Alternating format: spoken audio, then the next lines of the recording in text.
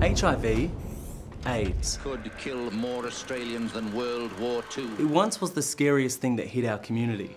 They were dark times. Thankfully, so much has changed since the 80s. For most people in New South Wales living with HIV, it's no longer a fight for survival. People living with HIV are living healthier lives, thanks to the advancements in treatment and healthcare. But there's still a big problem, and that's stigma, caused by outdated information and misconceptions about HIV. We need to change the narrative. As a First Nations Australian, I know how stigma can negatively impact a community.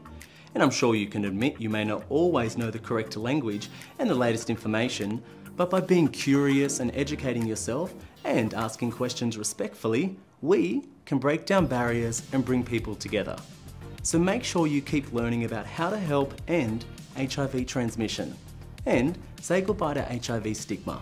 Go here to learn more.